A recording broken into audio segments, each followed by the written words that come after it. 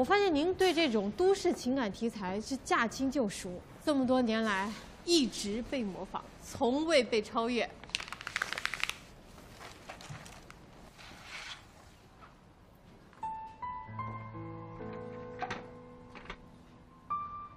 陆总，我不能签。再加20%。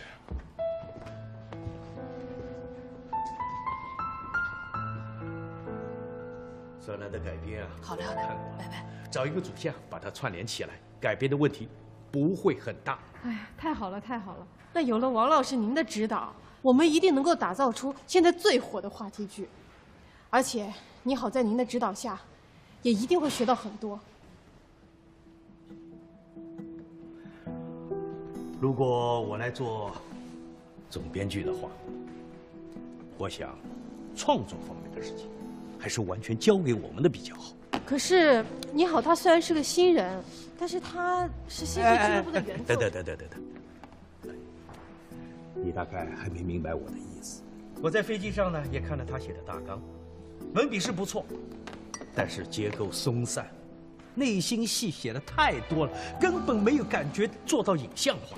当然了，这也是由于经验不足造成的。王老师，您说的这个问题我们已经意识到了，所以就特别来请您做指导。你好，这个姑娘啊，她特别聪明，也特别好学，您只要一指导，她就会进步很多的呀。不管怎么说，你好是一个新人编剧，不管是效率上还是质量上都很难把控啊。只是你个人对她的信任，那是远远不够的。那这样，不好意思啊，王老师，稍等一下，你想喝咖啡？你干嘛呀？我给你打那么多电话都不接，你给我打电话干嘛呀？你没看我跟王老师说话呢？我跟你说急事儿，我有个同学，以前我俩一个宿舍的，他处女座，人特别好，后来就出国念陆总，那个心碎俱乐部不是你们公司在做吗？对不起啊，我已经答应乔安了。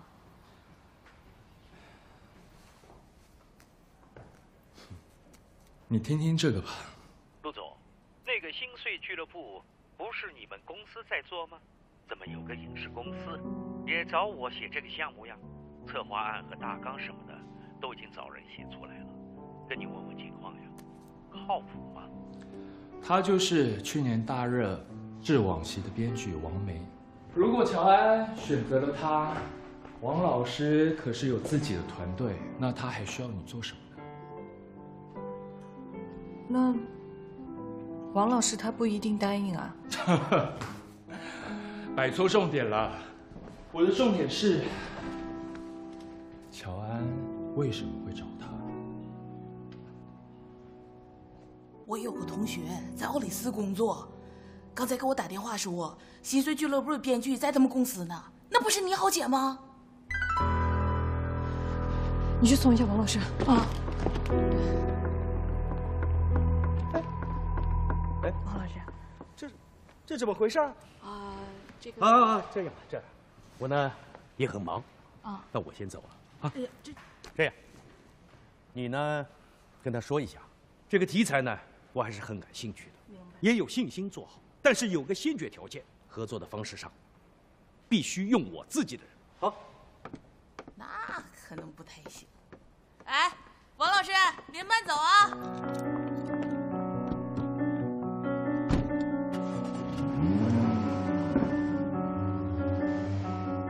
如果情感值得被信赖的话，那我们还需要结婚证书干什么？乔安他就是用友情在绑架你，绝对比不上我们奥里斯给你的这纸合同更有诚意，更有保障。我可以为了你，在最后特别注记你好，会是心碎俱乐部整部戏的总编剧。自己的作品就应该要牢牢地抓在自己的手里。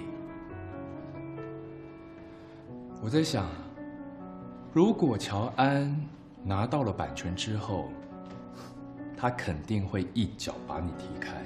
但是我们奥里斯不一样，我们奥里斯一直都有培养新人的传统，这你知道的。而且，我们有做这部戏的实力。王梅为什么会打电话来问我？就是因为她入行的第一部戏是我们为她制作的。你在这里上过班，我们共事过，你了解我，我说到做到。乔安呢？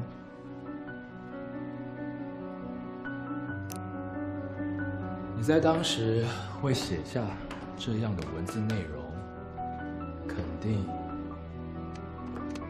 内心非常不好过吧？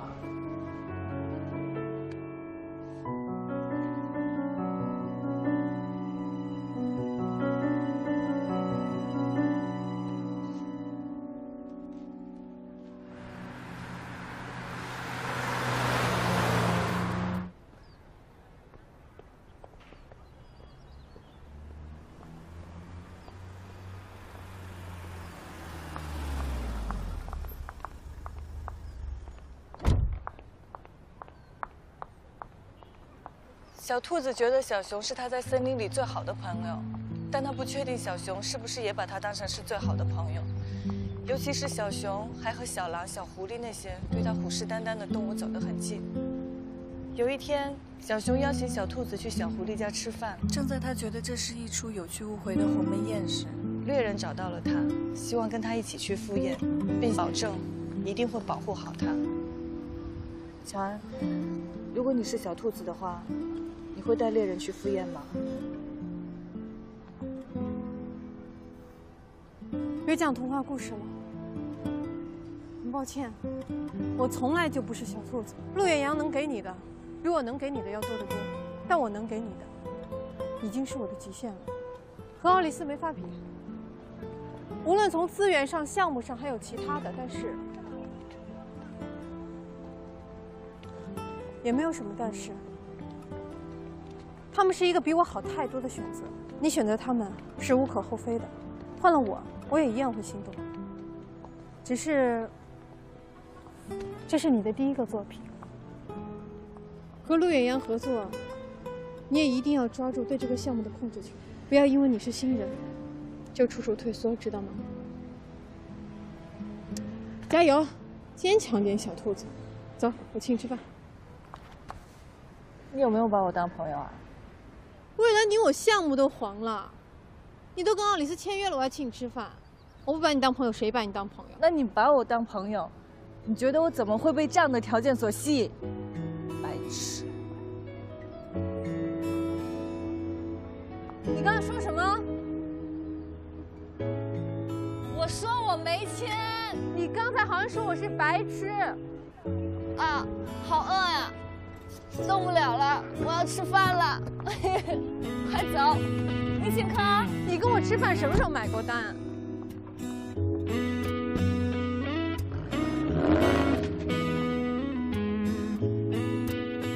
我们俩之间的信任，你知道吗？就像是你拿着一把枪顶在我的胸口，枪响了，那我都觉得是枪走火了。当时他把那编剧的合约一递过来，就等我签字了，看都不看一眼，我直接大手一挥，我就拒绝了。我跟你说，我跟陆总说，我是搞艺术创作的，艺术家本来就是两袖清风、无欲无求的，对吧？我绝对不会为了五斗米折腰。接着吹。可以。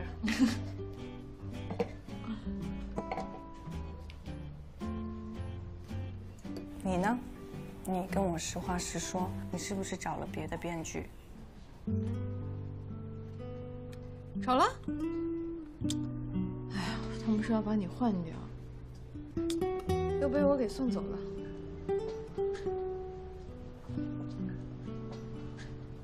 其实我也不想找个编审来挑刺，只是我们现在这个剧没有导演，没有演员，之后要谈投资和平台。如果他们知道我找一个年轻的编剧，我怕就算你写的再好，也没有人愿意看。27岁还年轻吗？年轻啊。年轻真好。好在哪儿？好在不用选，不惧怕未来，自己怎么活都行。我还记得某些人在奥里斯的时候，第1个月的工资就买了一个名牌包包，结果10天以后就过时了。哎呀，乔安，你这人太刻薄了。不是我刻薄，是青春就是这样，不停的在做蠢事，知道自己蠢的时候，青春就过去了。那难道青春过去之后就不会做蠢事吗？是。现在可能，以后也可能，只是我们在面对这些事情的时候，不会再不知所措和害怕了。这就是年龄的好处，做女人也是需要经验的。敬什么？这位敬至少我们到了27岁，敬我们还在一起，还能嘲笑彼此。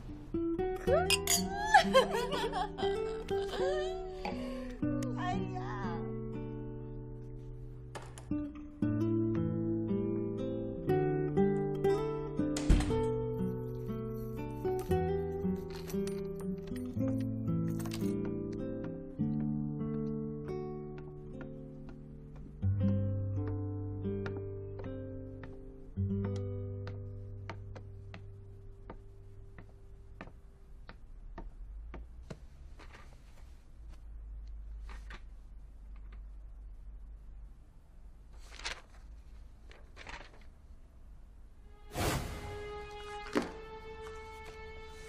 对不起，我还是不能签，因为您宣布开机，乔安现在投资没了，现在是他最困难的时候。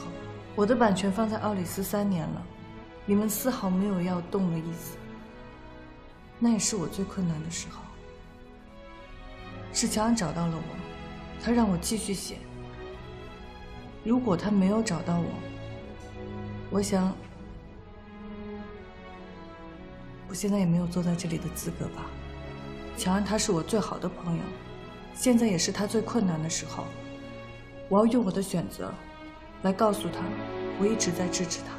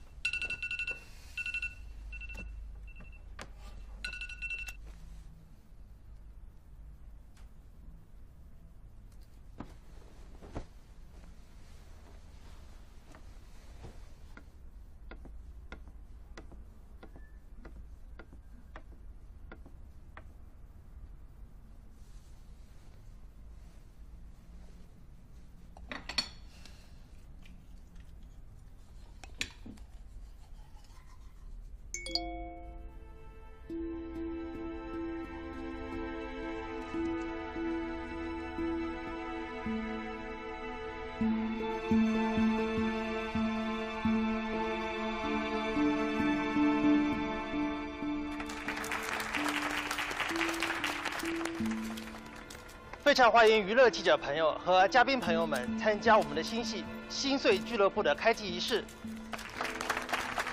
今天我们非常荣幸请到了我们的制片人张先生、服装总监姚先生，还有著名影星沈雪小姐，总制片人陆远扬先生。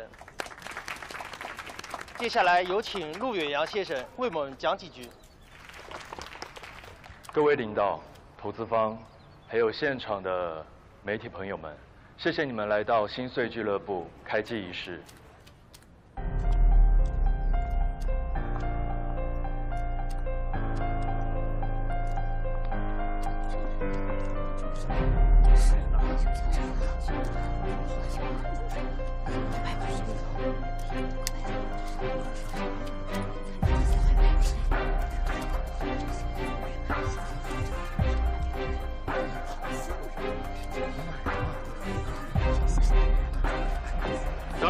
们非常欢迎粉丝们对我们这部戏的关注与支持。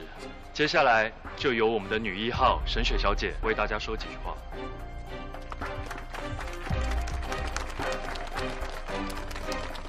感谢大家来到心碎俱乐部的开机仪式，也谢谢大家对我的关注和信任，也感谢陆远扬先生对我的支持。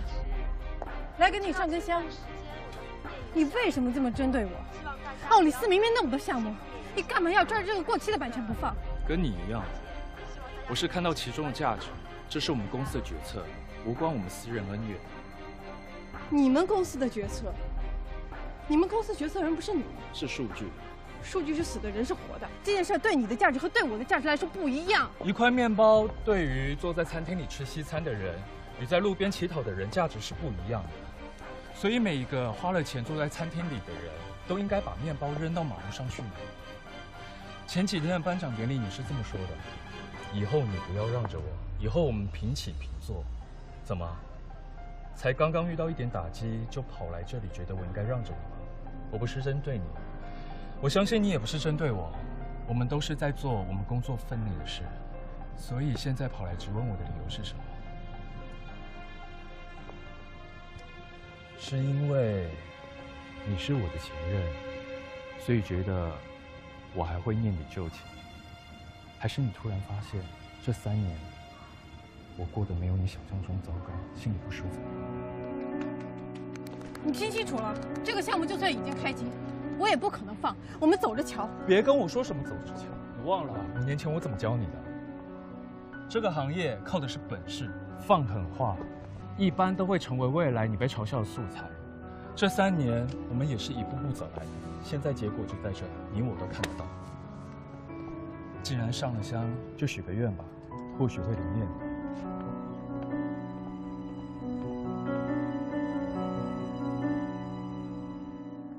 奥里斯今天早上在版权截止日前提前开机，我们需要把剧名换成心碎症候群，重新送审。我知道大家在想什么，剧名换了 ，IP 肯定会受到影响。如果可口可乐叫蝌蚪啃蜡这个名字，也不会有现在的效应。我们要通过他们仓促开机这个点，抓住对方的弱点，一旦开机就开始烧钱。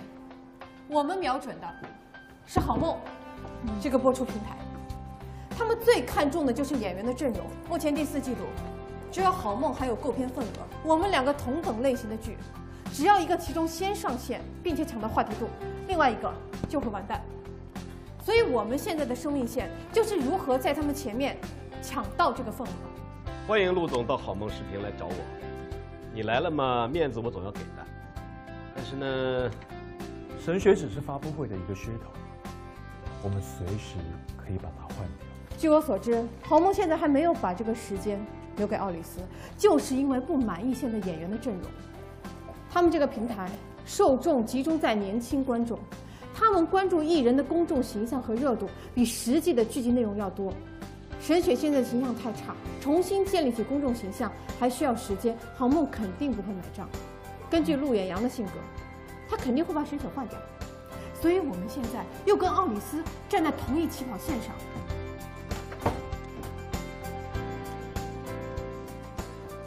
是我们的故事大纲都准备好了吧？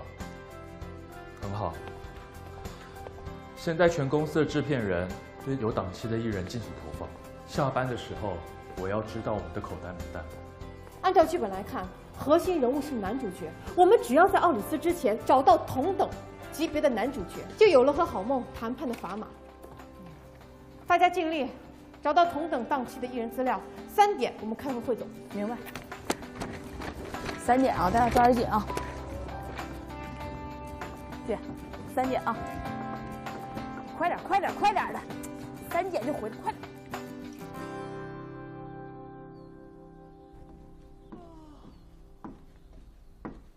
小爷出手确实很大方啊。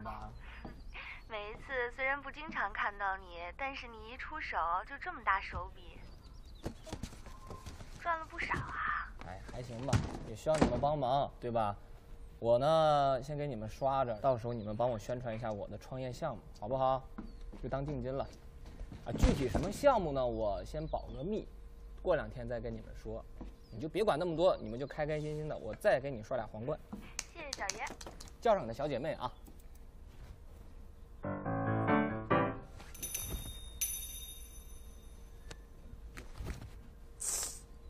神经病，不用写剧本吗？不怕被人开了呀？我马上就要被人开了，我们整个项目都黄了。黄了？真的假的？奥里斯那边提前开机了，我们这个项目真的要完蛋了。哎，你说我是不是一念之差站错队了？他们提前开机跟你们有什么关系？你当我没说？跟你说不明白这种外行。当我没关心你。我跟你说，乔安这一次真的是完了。怎么完了？你说我要不要把那些定金还给乔安，帮帮他呀？哎呀，我也帮不了他呀。我把那定金的一半我全部都淘宝了，你说怎么办？要不我把这些东西都退了吧？啊？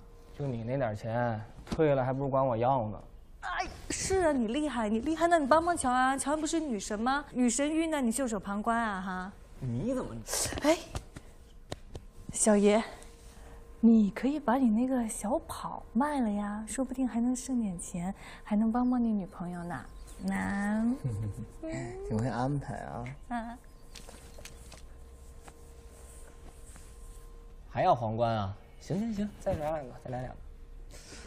哎，你那皇冠多少钱啊？1000啊。什么？1000人民币吗？疯了吧你！哎，美女，我是他女朋友吧？刚才刷的皇冠你还给我。我创业投资，我需要人帮我忙。我告你了，如果你不还给我的话，你自己不敢啊！出去，快忙你自己的事，别耽误我创业。你哥要我干啥？快出去！哎，喂！疼！快去忙啊！不行，我没换衣服啊，江启飞。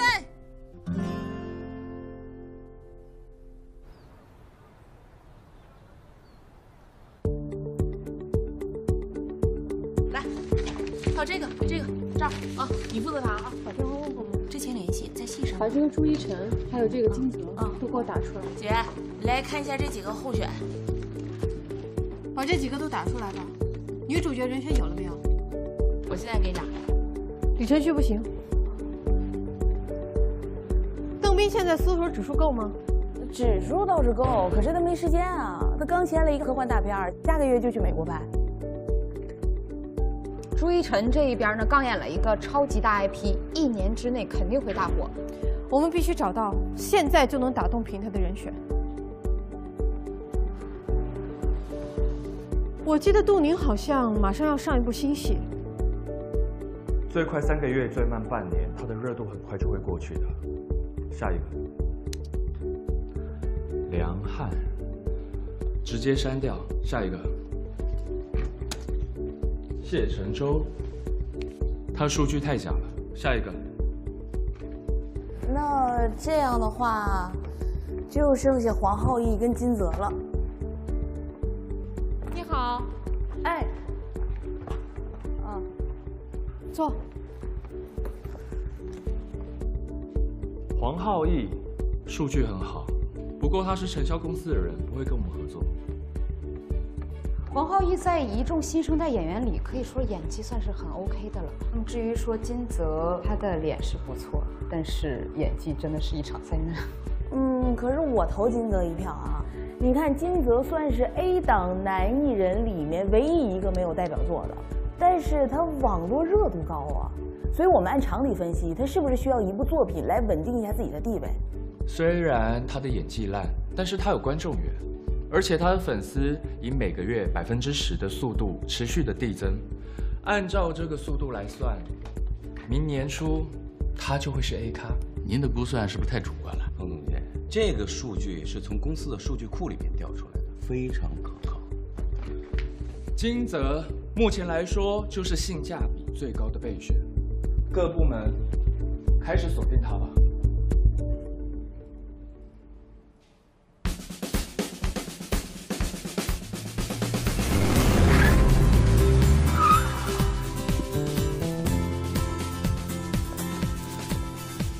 是试驾感觉如何？买。好嘞，那您就在这签字吧。谢谢。哎，宝贝儿，你干嘛呢？这么酷哎，多拍2张。这样被狗仔拍到，我粉丝会心碎的。可是你看今天没有粉丝哎。明仔，哎。哇。哥，我粉丝呢？你不是说今天希望不要被打扰吗？我说哥，我说的不被打扰，不是清场，我这种级别的一个粉丝没有，行吗？哦，下回。哎，那个粉丝别拍了好吗？把手机收起来，对，说你呢，没错。姚金先生，因为总公司特别交代过，因为您的名声和您的影响力在这儿，所以啊，今天这台车啊，您可以先开走。至于尾款的话，下周补齐就可以了。还有这台车是特别限量款，中国地区只引进了3台，您太幸运了。另外2台卖给谁了？至于客人的信息，我们必须保密。但您放心，您绝对是娱乐圈唯一一个可以开上这辆车的人。必须的。向左，向右，向前，向后。哥，这车没后边。必须。金泽，你个王八蛋！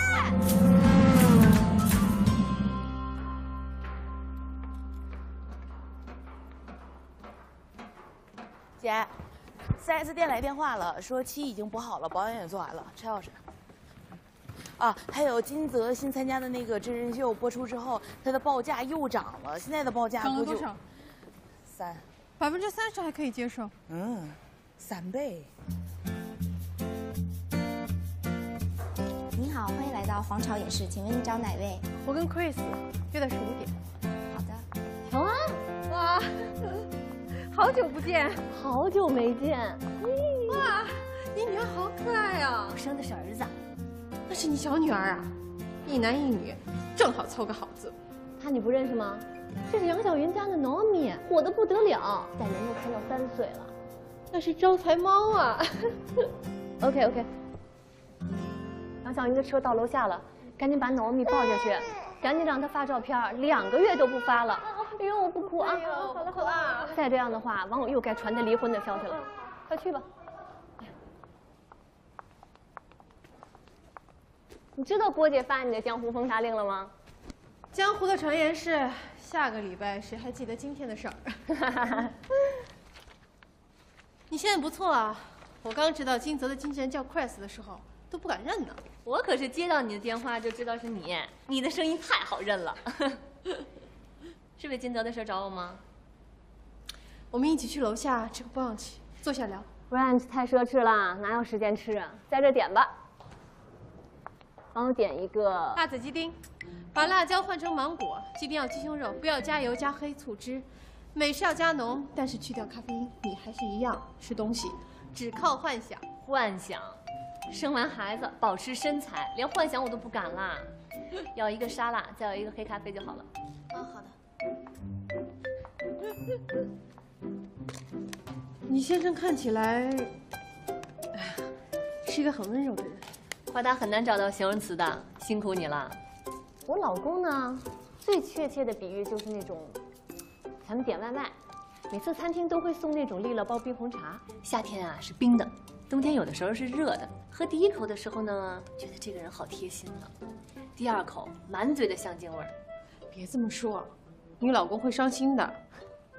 问题是，他再也不会为我说到这些话而感到伤心了。你们这种没结婚的，对婚姻充满了太多的幻想。你知道婚姻是什么吗？就像是那种推入静脉的麻醉剂，渐渐的无所谓伤心，无所谓委屈，也无所谓凑合。时间长了，有没有感情是无所谓的。这种麻醉剂应该俗称是安全感吧？让我胖20斤的安全感，我宁可不要。哎呦，你看看，我现在变成抓这个活人就开始抱怨婚姻的女人，就像我们之前最讨厌公司里的那几位。行了行了，咱俩说正事儿吧。你也知道，我们新剧呢，想找金泽，但它的价格，我实在是接受不了。金泽的价格，我不可能给压的。Chris， 金泽靠着综艺和表情包，你觉得他还能支撑多久？他现在非常需要一部作品，对于他来说，我们的橄榄枝或许是一个难得的机会。你说的这些我都明白，但是你跟我沟通没有用啊。你们经纪人搪塞别人的办法，就不要在我身上练习了吧。你的报价比金泽现在接的真人秀价格都低。我们可以和真人秀的价格持平。金泽之前没有任何的影视作品，这个价格作为基准，已经非常高了。这样吧，不如你自己找他谈谈。别说因为我成了经纪人给你狮子大开口了，只要他能松口，价格我肯定同意。也别说我不给你这个面子。你说的啊？来，金泽潮牌店明天开业，这是邀请函。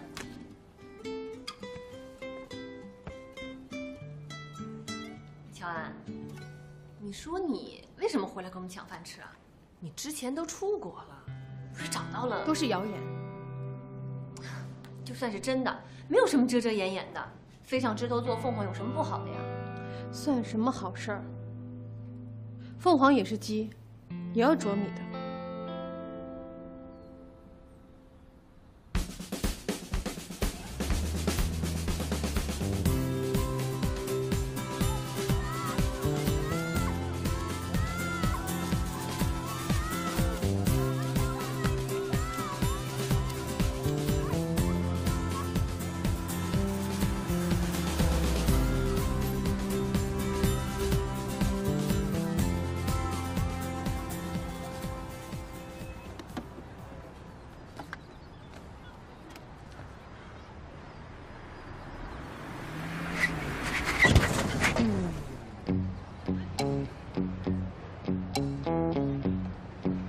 侬会得开车子不啦？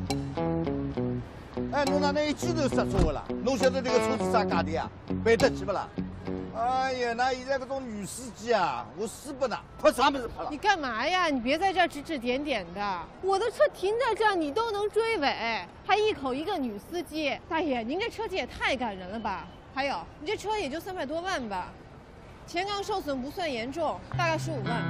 我这车维修起来1万左右，怎么赔？你跟车主商量一下吧。小姐，不好意思啊，我马上就走。姐姐。Olivia， 好久不见呀，姐姐。姐姐现在可是一个大忙人啊。妈咪提起了你的时候，可是很骄傲的。这次妈咪也一起来了，你不知道吗？那明天一起吃饭好了。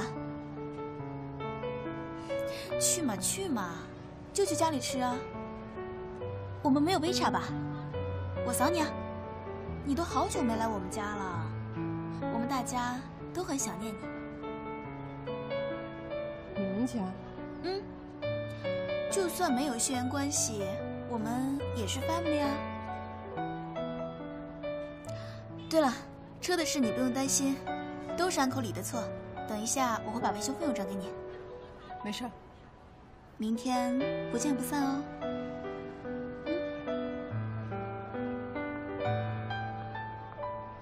于世人，家是温暖的羁绊和信念；于乔安，家是难以为情的酸楚和困窘。毫无血缘的姐妹，无可选择的生母，无时无刻不在刺痛她心底里面最柔软的部分，让她像一个刺猬一样把自己包裹起来，一次次的对抗或逃避。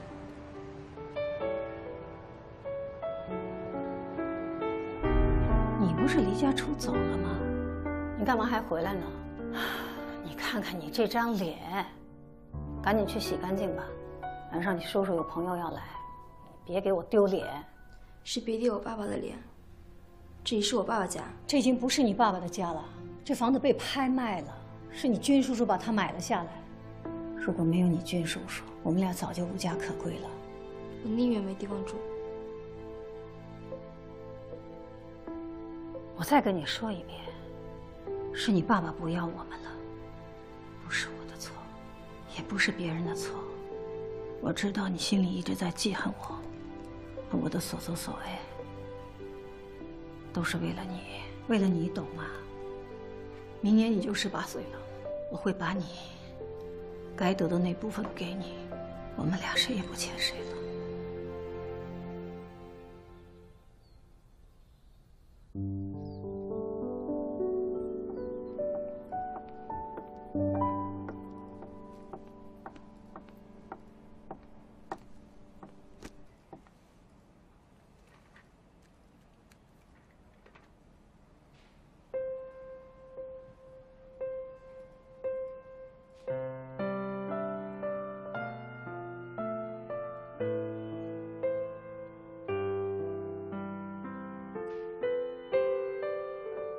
对了，车的事你不用担心，都是安口里的错。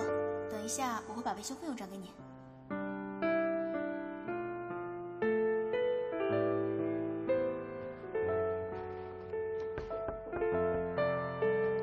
田姐，这是财务拿来的发票，需要你签个字。全姐，签字，你放在这儿就行了。行。对了，你咋这么早就回来了？你不是应该去参加金泽的新店开业吗？有事耽误了。啊，对了，你再跟我约一下修车。又修车？你不是今天刚修好吗？我开的是碰碰车。行。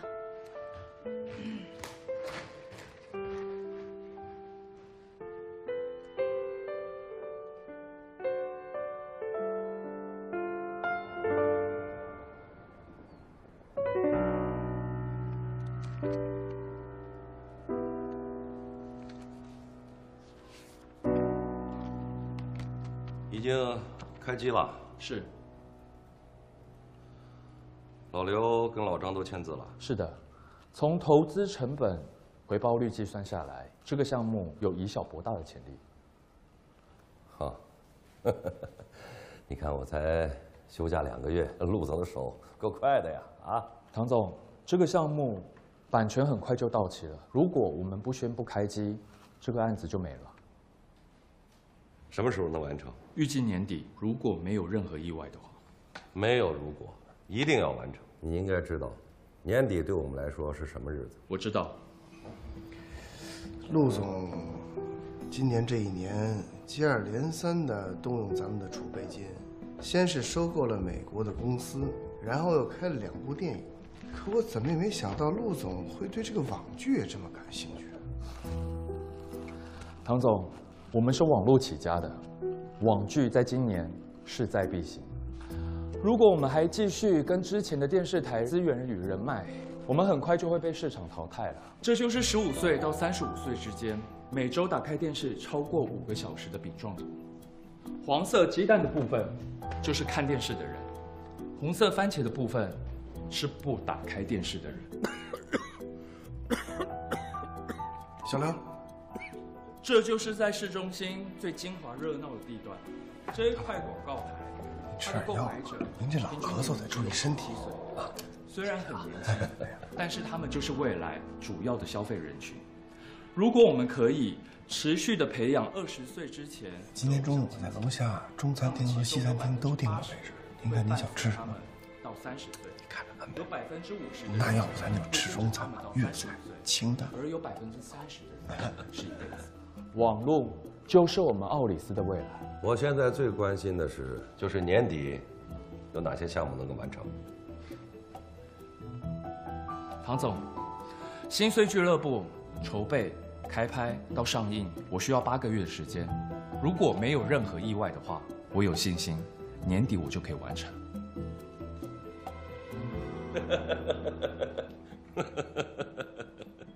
杨洋啊，我等的就是你这句话。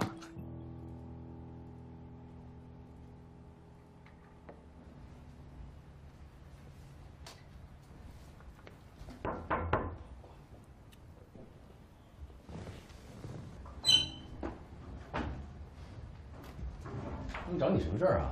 没什么大事。唐董昨天才回国，今天就来公司查账了，那肯定是张扬提前跟他说了什么。查账不怕，他是为了年底的事。年底？我明白了，今年年底是清算的时间，股东分红。他这一次休假就是为了去移民，心里想着收了分红就能退休了。你说退休就退休啊？你拦着他干嘛？我没拦他，我只是在做我分内该做的事。你看张扬那样，老陆，我可提醒你啊，别光顾着你那数据公式，忽略了人情世故。最后位置不保啊！我也提醒你。继续在这里闲聊下去，恐怕你明天的位置也不保了。